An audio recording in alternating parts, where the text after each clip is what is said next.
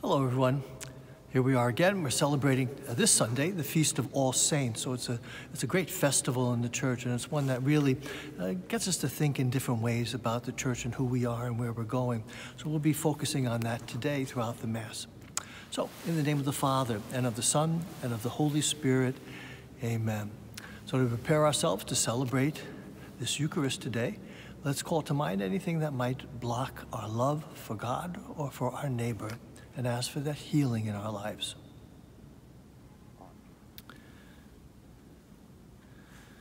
Lord Jesus, you raised us to new life. Lord, have mercy. Lord, have mercy. Lord Jesus, you forgive us our sins. Christ, have mercy. Christ, have mercy. Lord Jesus, you bring light to those in darkness. Lord, have mercy. Lord, have mercy. And may Almighty God have mercy on us, forgive us our sins, and bring us to life everlasting. Let us pray. God our Father, source of all holiness, the work of your hands is manifest in your saints. The beauty of your truth is reflected in their faith. May we who aspire to have a part in their joy be filled with the Spirit that blessed their lives, so that having shared their faith on earth, we may also know their peace in your kingdom. Grant this through Christ our Lord. Amen.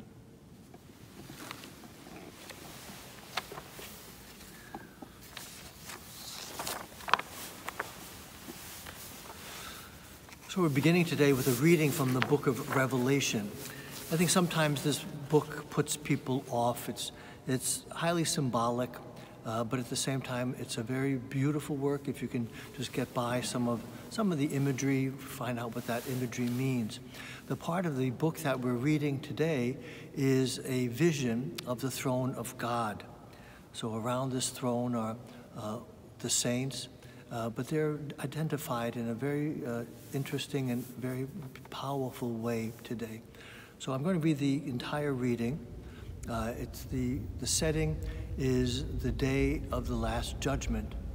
Everyone is gathered around God's throne, and God begins to seal those who have lived in union with his own life, his own will.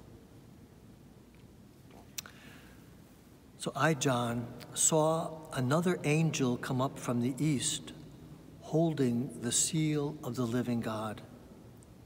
He cried out in a loud voice to the four angels who were given power to damage the land and the sea. He told them, "Do not damage the land or the sea or the trees until we put the seal on the foreheads of the servants of our God."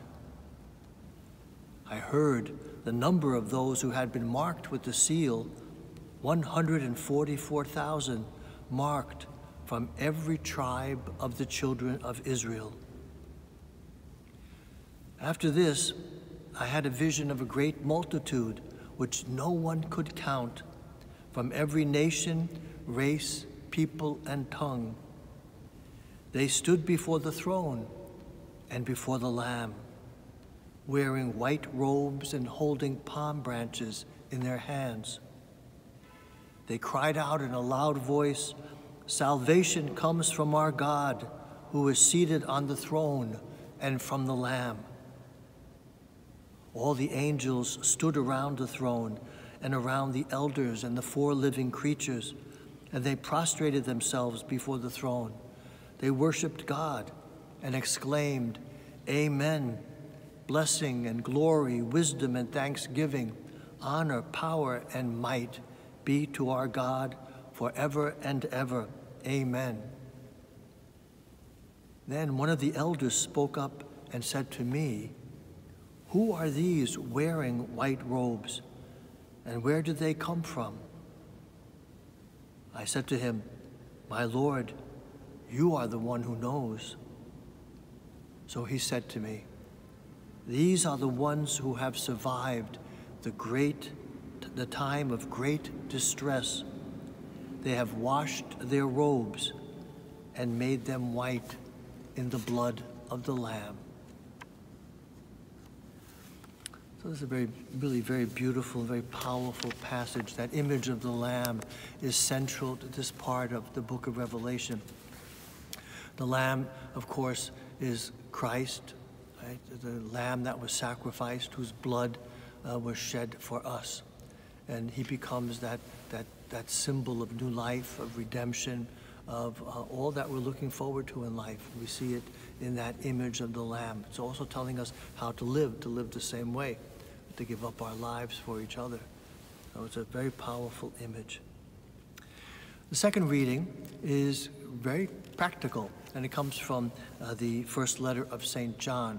And it's one that we all know. It's read very often at funerals. So St. John says to us, "Beloved, see what love the Father has bestowed on us, so that we may be called children of God. Yet so we are. The reason the world does not know us is that it did not know him. Beloved, we are God's children now. What we shall be has not yet been revealed. We do know, though, that when it is revealed, we shall be like him, for we shall see him as he is. Everyone who has this hope based on him makes himself pure as he is pure."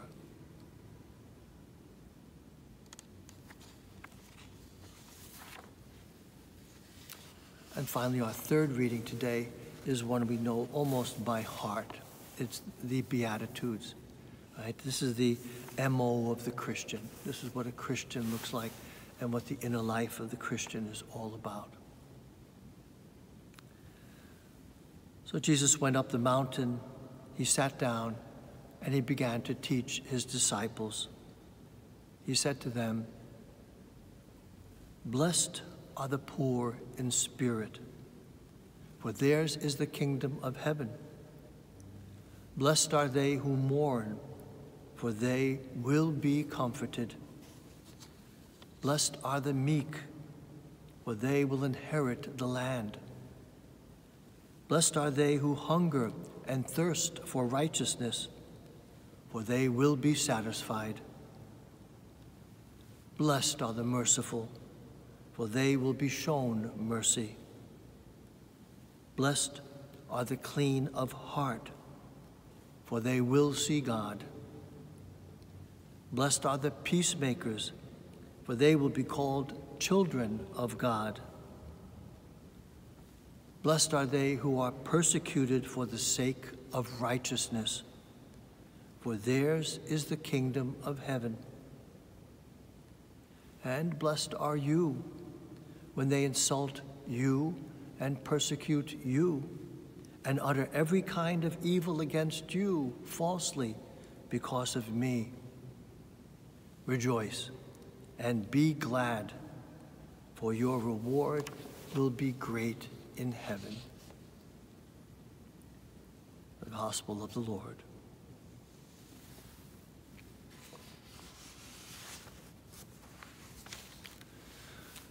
Over the past few weeks, the Sunday Gospels have led me to scrutinize the present state of our nation in the light of the Jesus message.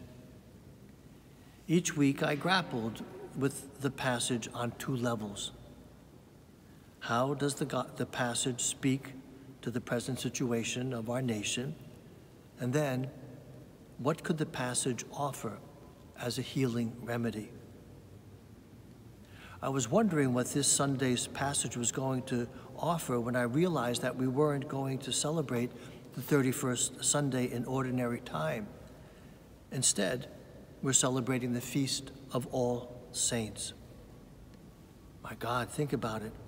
2 days before our presidential election, 2.5 billion Christians throughout the world will be reading a scripture, the one from the book of Revelation, about the universal judgment. So let's take a look at all three readings for this feast day. So the first reading presents the great day of judgment. It is about to begin.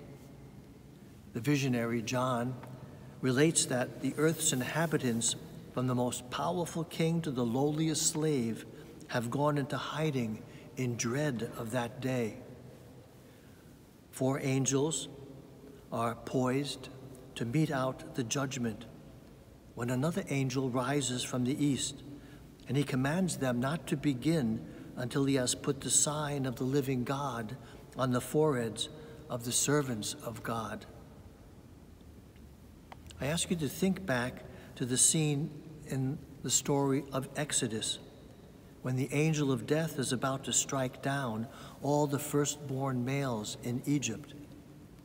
Moses seals the lintels of the Jewish homes with the blood of the Passover lamb to protect them from the judgment to come. The scene expands. John moves into a description of those gathered around the throne of God. It's a vision of the great and wonderful day when the reign of God begins. There are 144,000 from each of the 12 tribes of Israel, and an uncountable multitude from every nation and race and people and tongue. They stood before the throne and before the Lamb, wearing white robes and holding palm branches in their hands. These are the ones who have survived the time of great distress. They have washed their robes and made them white in the blood of the Lamb. The poetic beauty of this passage touches me each time I read it. The world, redeemed by the blood of the Lamb, has gathered at the foot of God's throne. They've been liberated from the enslaving grasp of the world. This is a vision of the new earth. The reign of God has begun. Its people stand redeemed and sealed with the glory of God's love. The second reading from the first letter of John continues this theme. John declares that God's love has made each of us children of the one God. He explains that the world, which does not know God, doesn't recognize that we're brothers and sisters, the redeemed offspring of God. The last scripture is the very well-known Beatitudes. Before I say anything about them, I want to retranslate the word blessed. The meaning of the 9 phrases becomes clearer if we translate blessed by how happy. It's an exclamation. Blessed to me often sounds like a reward. You'll be rewarded if, but it's not saying that. It's how happy you are when. Right? So let's think of it in those terms. Each beatitude is presented as a couplet. How happy are, for they will. The first part announces a human reality or longing. Happy are those who are mourning. How happy are the meek. How happy are those who hunger and thirst for righteousness. How happy are the merciful, and so on. The second part of each beatitude tells us why we should be so happy. For theirs is the kingdom of heaven. For they will be comforted. For they will inherit the earth. The first line of the couplet is spoken from earth. The second line is spoken from within the light of the kingdom of God. In each of the Beatitudes, earth is linked with heaven. Just as the scene from the book of Revelation acknowledges the time of great distress, our battle against the negative energy of the world, so the Beatitudes acknowledge the longing of the human spirit for a world redeemed of selfishness and ego. On the Feast of All Saints, we celebrate our place in the kingdom of God. But we aren't just thinking about the future when we will have passed over from this world to the world beyond the veil. Our longing for that redeemed and healed world is the beginning of its manifestation in our day and our time. Day by day, the children of God confront the distress and darkness of our egocentric world. We're armed with a powerful vision of a new heaven and a new earth, and supported by God's unconditional love. The feast day is reminding us not to settle for the world we've always known. There's a new, redeemed world waiting to be born. As long as we feel powerless against the world the way it is today, with its injustice, inequality, suffering, and violence, we strengthen that old energy. Jesus' message in the Beatitudes is that if we look through the eyes of our souls, we'll see past the old world of selfishness to the new world, energized by love and compassion, caring, and selflessness. Today we're being invited to join forces with the Lamb in redeeming and healing the world. 2 days before our general election, the Spirit has put these scriptures before us. The Beatitudes are the MO of the Christian. We carry within us the seed of the kingdom of God. No matter how our elections go, we must not forget that. A new world is in our vision. How happy are we?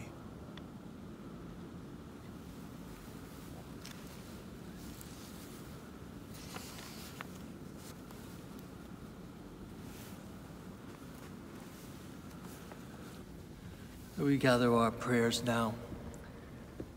So as all the saints throughout history entrusted their lives and desires to the Lord, so too we bring our petitions before the Lord, the source of our life and our joy. So first of all, today, let's pray for the universal church. May each one of us be a source of healing and unity and peace. We pray to the Lord. And we pray for all those in political authority. May the Holy Spirit shed the light of truth upon them, that they may dedicate themselves to the service and well-being of all the people of our nation. We pray to the Lord. And we pray for those who are working to improve the plight of the poor and the underemployed, the unemployed, and the undocumented. We pray to the Lord. And let's pray for those suffering illness, especially at this time for those suffering from the COVID-19 virus, and for all our brave and committed healthcare workers. We pray to the Lord. So let's just pause for a moment. Let's call to mind the deepest prayers we have in our hearts.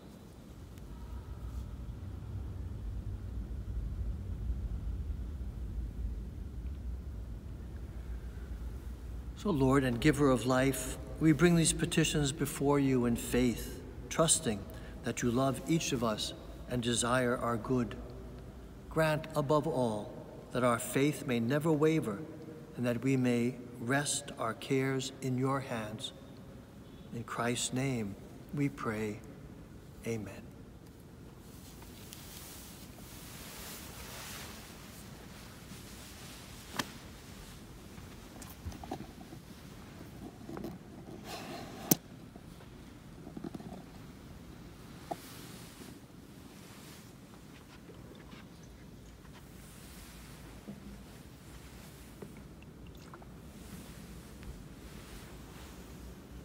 Blessed are you, Lord, God of all creation, for through your goodness we have this bread to offer, which earth has given and human hands have made. It will become for us the bread of life. And blessed are you, Lord, God of all creation, for through your goodness we have this wine to offer, fruit of the vine and work of human hands. It will become our spiritual drink. Now we pray that our sacrifice be acceptable to God, the Almighty Father. May the Lord accept the sacrifice from our hands for the praise and glory of God's name, for our good and the good of all the church. So, Lord, receive our prayers in honor of the men and women who live with you in glory. May we always be aware of their concern to help and save us. We ask this through Christ our Lord. The Lord be with you. Lift up your hearts, and let us give thanks to the Lord our God. It is truly right and just, our duty and our salvation, always and everywhere to give you thanks, Lord, Holy Father, Almighty and eternal God. For today, by your gift, we celebrate the festival of your city, the heavenly Jerusalem, where the great array of our brothers and sisters already gives you eternal praise.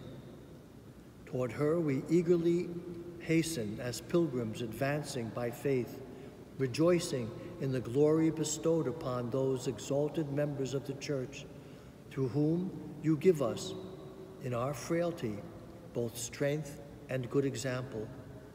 And so we glorify you with the multitude of saints and angels, as with one voice of praise we acclaim, Holy, holy, holy, Lord God of hosts, heaven and earth are full of your glory. Hosanna in the highest. Blessed is he who comes in the name of the Lord. Hosanna in the highest.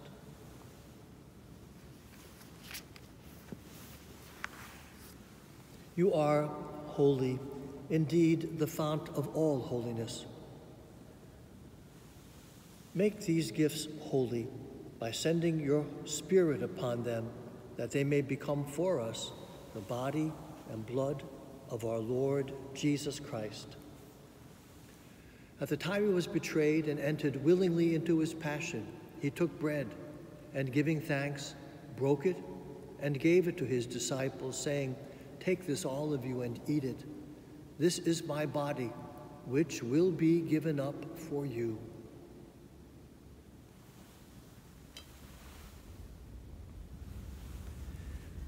In a similar way, when supper was ended, he took the cup, and once more giving thanks, he gave it to his disciples, saying, "Take this, all of you, and drink from it, for this is the cup of my blood, the blood of the new and everlasting covenant. It will be shed for you and for all, so that sins may be forgiven. Do this in memory of me."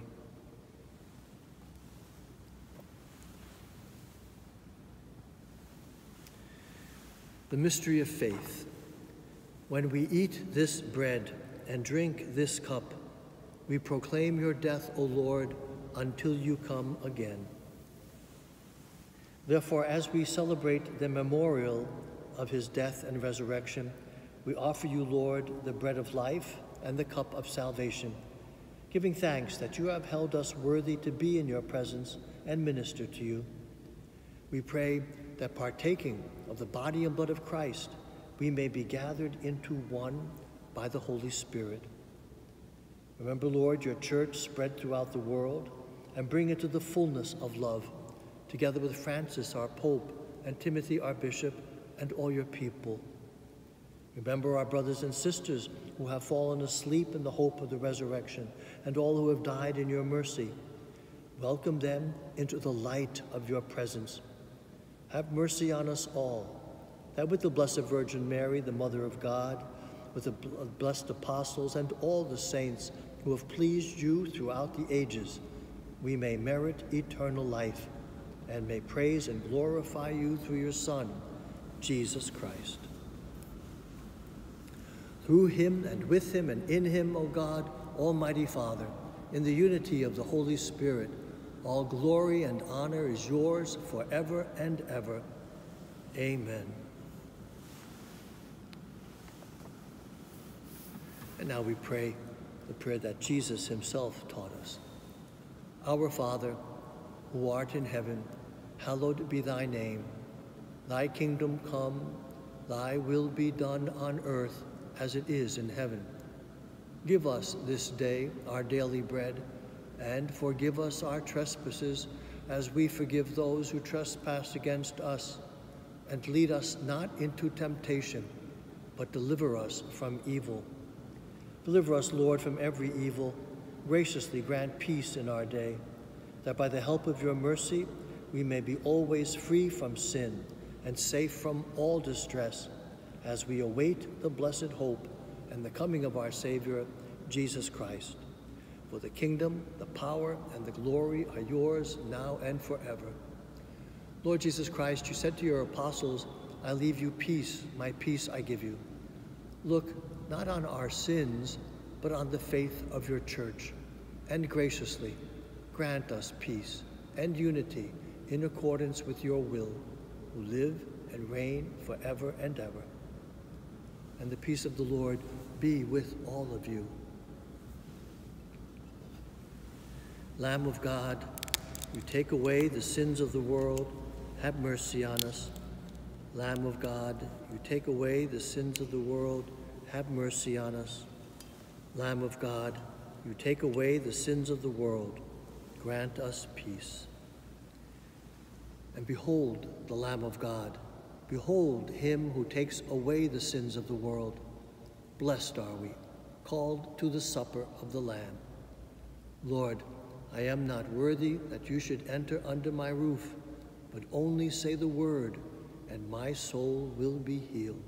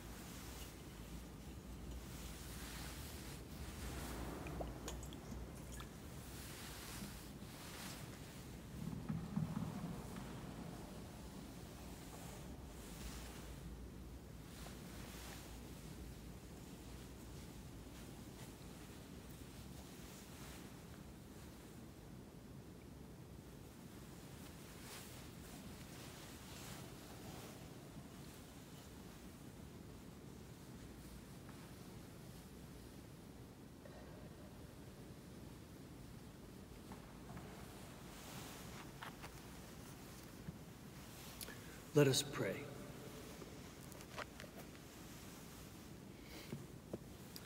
Heavenly Father, Holy One, we share your glory reflected in your saints. May we be filled with your love and prepared for the joy of your kingdom, where Jesus is Lord forever and ever. And we bow down our heads now. We pray for God's blessing. God is the glory and joy of all the saints, whose memory we celebrate today. May God's blessing be with us always. Amen. And may the prayers of the saints deliver us from present evil, and may their example of holy living turn our thoughts to the service of God and our neighbor. Amen. The Church rejoices in her children who are one with the saints in lasting peace. May we come to share with them the joy of the kingdom. Amen. And may Almighty God bless each of us, our families, and our friends, the Father, the Son, and the Holy Spirit. So the Mass is ended, and we go in peace to love and to serve the Lord. Thanks be to God. So thank you for joining me. Tomorrow we'll be praying in a very special way on All Souls Day for all who have died this year. We're going to be remembering especially those families who are suffering loss of loved ones at this time. And we really pray for all those who are ill in a very special way tomorrow also. So if you get a chance, maybe join us at Mass at 12 o'clock if you can. We'll keep the Mass fairly short so that you can get to work if you need to run out. But again, it's a good day to gather and to pray. So have a good day, everyone.